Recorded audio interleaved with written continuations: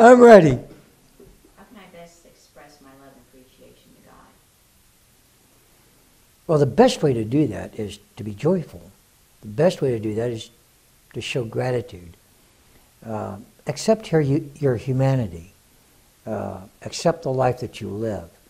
A lot of times people spend too much time complaining.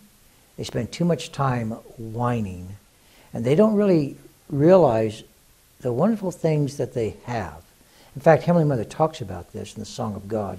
And I'm going to read to you from the 7th endowment. And this is Heavenly Mother speaking. And I'm going to be reading from the 4th chapter, verses 33 through 40, and then again 43 through 44. Now, listen to Heavenly Mother. She talks about joy and gratitude, and this ingratitude that most people feel, this malaise, where they're never happy. Listen to Heavenly Mother.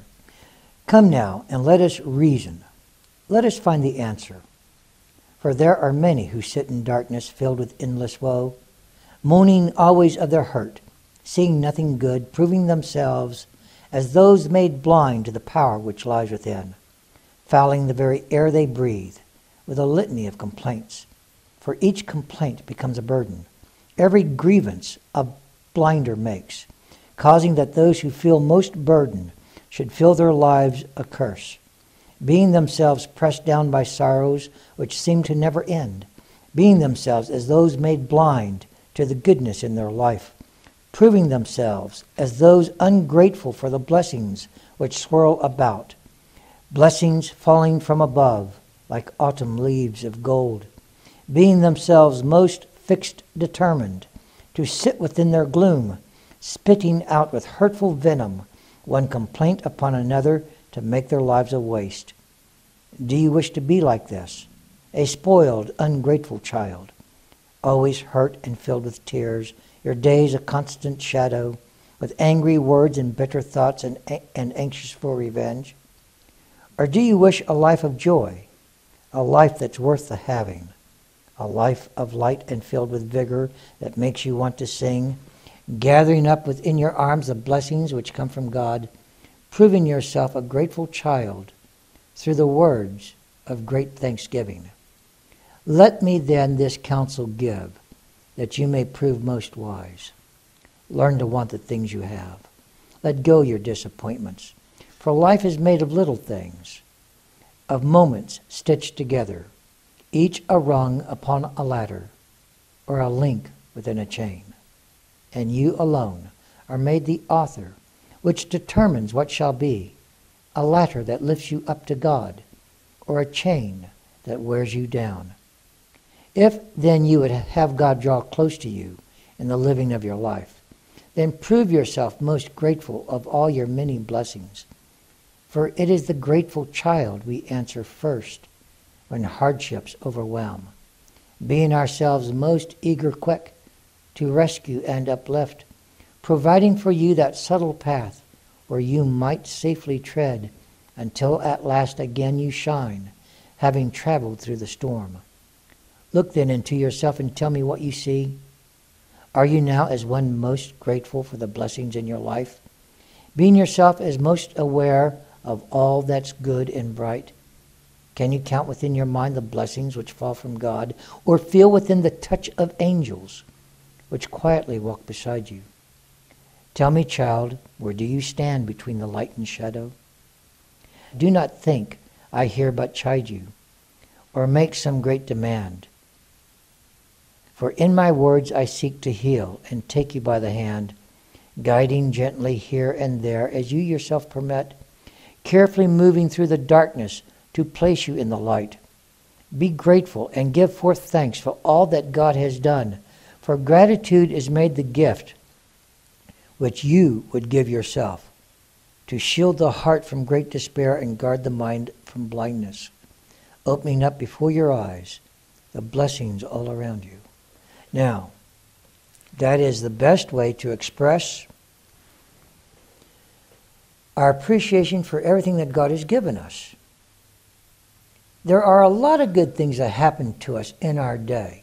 Do bad things happen? Well, of course they do. But that doesn't diminish, at least in my eyes, the beauty of all the blessings that I have. I've known a lot of people, I call them doom and gloomers. I see them walking towards me, and I know they're only going to have one thing to tell me. All they're going to have to tell me is how miserable their lives are. Well, how did it become that way? They created it. If all you see is darkness, then it wouldn't matter if you're standing in the light at all. You'll still speak of the darkness. That's what you'll talk about. Enjoy the light while you're in it. I have another question. The Song of God talks about keeping joy alive through celebration. Can you speak a little bit more about that? Well, that's interesting. Heavenly Mother appointed 4 festivals for the members of the True Gnostic Church. That's the Festival of Joy, which takes place in June. Then you have the second great festival, which is the Festival of Lights, which takes place in December. Both of these are at the solstice. You have a summer solstice and a winter solstice. And Heavenly Mother has assigned 2 great festivals. So that'd be the Festival of Joy and the Festival of Lights. Then she has 2 other festivals which take place at the equinox of the year, one in spring, one in fall. One is the Lovers' Festival in spring, and the other is the Festival of Gratitude and Thanksgiving, which happens in September. Heavenly Mother talks about this in the 7th endowment, and let me tell you what she says. These festivals are given for a reason. They're equally positioned in the year, so that we can celebrate and recharge our batteries. Because I have to tell you, fellowship is fun. I like getting together with the church and we sing and dance and we tell silly stories and we have nice good food to eat and we visit and we celebrate what it is to be human. Because from this humanity, God evolved. Now that's something worth celebrating. And this is what Heavenly Mother says. Again, this is the 7th endowment. And remember, the 7th endowment, from the opening verse to the closing verse, is Heavenly Mother speaking only to one person. She is speaking to the reader of the 7th endowment. So place yourself in my spot here as I read this, and listen to what Heavenly Mother wants to tell you. Come then and let us reason as a mother to a child, and I will open before your eyes a life of celebration. For there is given to each and every year 4 points around the sun, which points are oft proclaimed, the seasons of the year. Thus at the turning of the seasons shall I now appoint the days of celebration and remembrance, to be for you and the generations after you the 4 great festivals of God, causing that those which live the mortal life might participate with God in a spirit of great rejoicing, to be at rest from all their labors while dancing in the light. For in spiritual jubilation do you let go your lesser self, to stand as one made free in God, to fill your heart with angel wings and be no longer fettered, letting go the heavy burden which makes your life seem dull, becoming instead through great rejoicing the very light of God, which would chase away the darkness. Now, that's what Heavenly Mother says about the festivals. We have these festivals for a reason. It not only celebrates our humanity, but it celebrates our connection to God. That we are remembered. God has not forgotten us. God reached back so far in time to touch our lives. And that's something worth singing and dancing about. Can the new and the old be blended together? For instance, the Festival of Lights and the Christian Christmas thing. Oh, I've had a lot of people ask me that. I realize that the Festival of Lights falls on the winter solstice, which is sometime between December 20th and December 22nd, depending on the year. They also want to include Christmas. I discourage that. Heavenly Mother discourages that for a simple reason. You can't blend the old with the new. In fact, it's best just to let Heavenly Mother talk about it. I'll be turning again to the seventh endowment. And Heavenly Mother talks about traditions. And this is the third chapter, verse 2, and then I'm going to read verses 7 through 9. Know then that in the founding of a new dispensation is it needful to let go of old traditions, which traditions are filled with burdens of every kind, having perverted the things of God from ages past, to fill the mind with vagueness, causing that you should wander about in a stupor of thought filled with many shadows.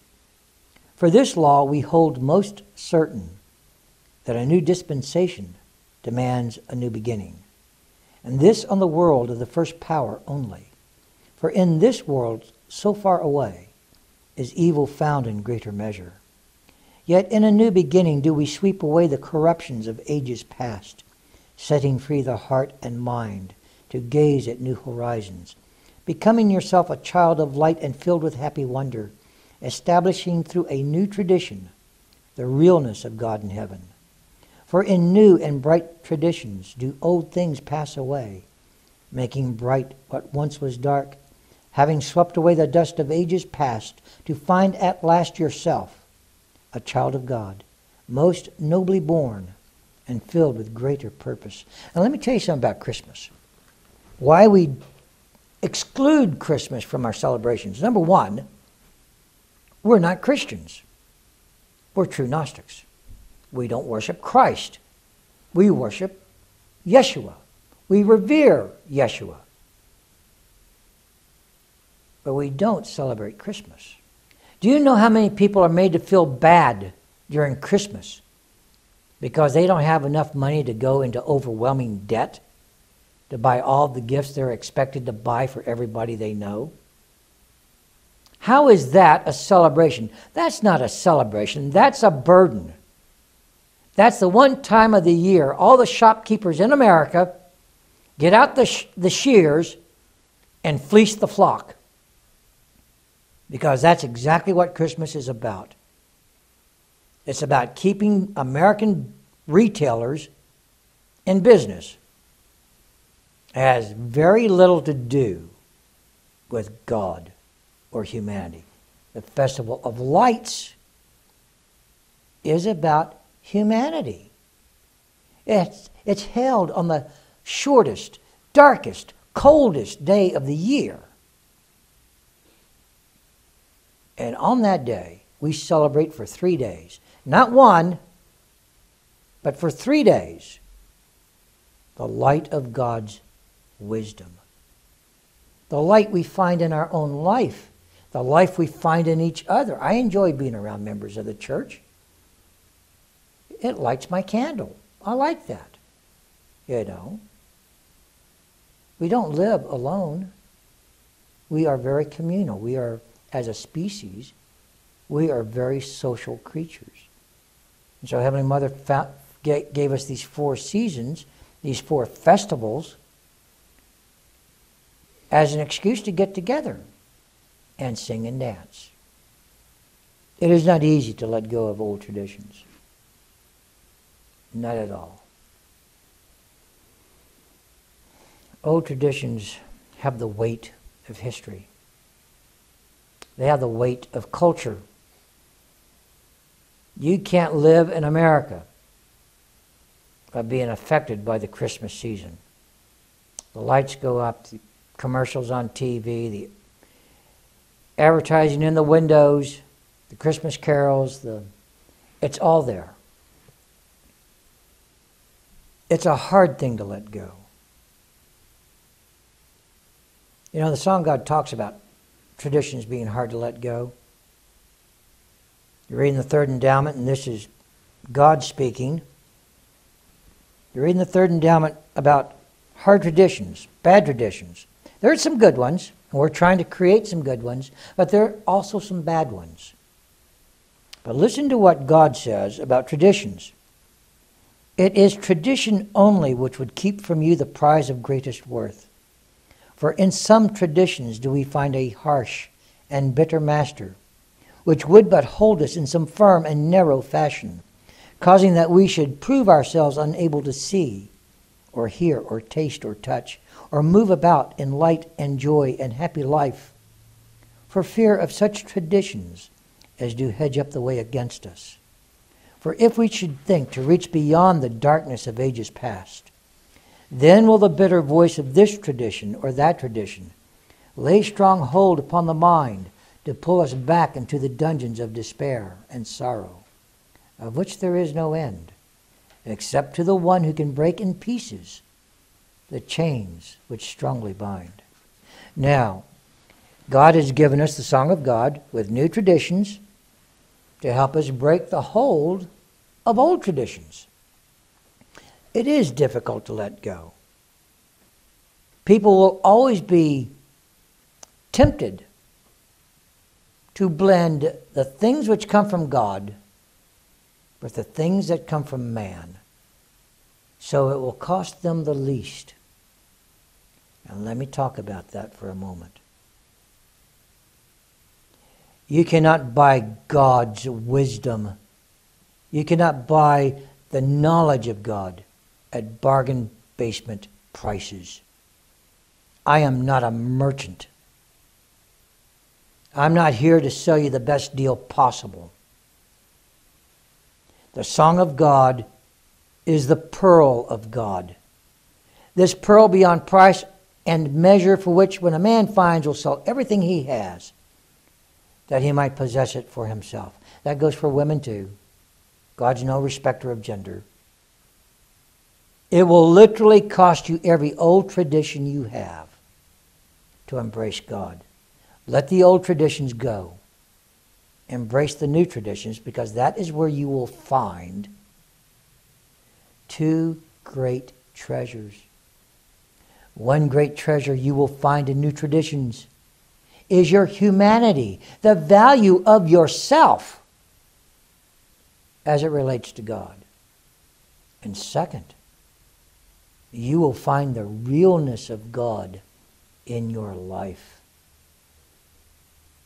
Those are two treasures worth the having. Those are two treasures worth letting go everything else so that you can have them. Well, I have a question about celebration. Do you have to be a member of the True Gnostic Church to celebrate these festivals that Heavenly No. Father speaks of? And if not, where do non-members go to learn about them? Well, number one, you don't have to be a member of the church. Get yourself the Song of God. Learn what Heavenly Mother says about the festivals. And go celebrate. But it does require getting hold of the Song of God. The Song of God is God's song to a reader. I'm not that interesting to listen to. But listening to Heavenly Father and Heavenly Mother in the Song of God, now that's interesting. And this book is now available. I was asked to write it for all God's children, not just people in the church, but people outside the church. Now, of course, I would certainly encourage God's children to come into the church and celebrate with us. We have a world to make new again. We have a new heaven to create. It's going to be a whole heap of fun. And I stress the word fun. Oh, we'll have our challenges. Don't get me wrong, we'll have challenges. You know, this is not going to just happen overnight. But we'll work at it. Person by person, generation by generation, year by year, we'll work on it. Until one day, we have a new earth and a new heaven. And I would encourage all God's children, if you have any kind of interest in actually knowing what God thinks, get hold of the Song of God. Come visit the True Gnostic Church. Meet the folks. Talk to them. These are your brothers and sisters. You've been separated by your mortal life. Well, get reacquainted. You learn to laugh and sing and dance together. That's a good thing. Listen to what Heavenly Mother says about the Song of God. And this is why I encourage people to get hold of the Song of God. This is what Heavenly Mother says. Thus in the Song of God is the mind of God revealed, answering well the many questions which men and women ask, containing within its many pages still far more greater mysteries. For it is in the nature of man to seek the mind of God, being themselves most hopeful in touching the great eternal, causing that they should strive and struggle through many religions to embrace what cannot be seen, but which is felt only within the heart. Yet are the religions of man filled with great confusions born of fear, having been perverted through the many minions of Jehovah, who in the name of many gods did mislead and misdirect the children which were born of God, being themselves most anxious to steal away the children that we love. Hold up, therefore, the Song of God, and from its pages read, becoming yourself as good ambassadors, teaching and preaching with joyful hearts, that God did not forget, letting shine the light of joy, which reveals the prize they seek, to know at last the mind of God and to touch the great eternal. Well, you want to get the Song of God. The Song of God is written literally for anyone. Heavenly Mother has a special message for every one of her children. She knows how hard your life is. She knows the roads you've traveled. She knows the despair you sometimes feel. She knows about your fear, your anxieties. I want to give the very last word to Heavenly Mother. And I want you to take it very personal. This is what she says. I will be opening up, again, the Song of God, 7th Endowment, chapter 2. And I'm going to be reading from these verses. And I hope you will take what Heavenly Mother says to heart. What is the gift which we would seek from the children that we love? Only one gift shall prove most worthy. Only one gift do we desire, to see in you the gift of joy and happy jubilation, proving yourself as those most grateful and filled with song and dance, holding up for all the world this book which God did give, proclaiming aloud its many riches to those which do not have, reclaiming through the song of God this world so far away. For this I tell you for your learning, that you might prove yourself most wise. For in the joy of jubilation is strength increased within you, both of body and in spirit, causing that you should prove indomitable in the midst of all your faith. Thus, if you would prove strong in the living of your life and not as someone weak, then be you quick and unreserved in the expression of that sacred joy which flows from the heart of God, even as a mighty river which would wash away all the weariness from both heart and mind together. Thus would I reveal in you the first power which would awaken the children of God as if from sleep. For this power is the power of joy, which joy is the greatest of all testimonies concerning the things of God, and against this joy would only the foolish speak. For in the heart of every man and every woman is there found the need for joy, causing that every man and every woman should prove most eager to take it to themselves, ever seeking, always striving to dance within the light. For in the joy of God is made the light which beckons from afar, shining brightly in the deep to fill the heart with hope, reaching out with open arms to lift you higher still, until at last we are as one, you and me and I and you, forever and anon. Now, joy is meant for every one of God's children. The festivals designated by your Heavenly Mother are meant for every child of God.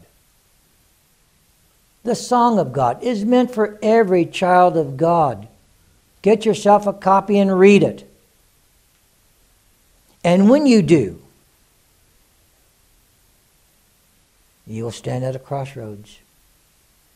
The very first time in your life, you finally get to choose for yourself whether or not you wish to be a part of God's eternal, glorified, exalted family.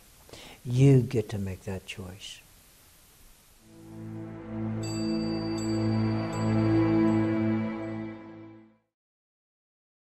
Zippity-doo-dah, zippity-yay, my oh my, what a wonderful day.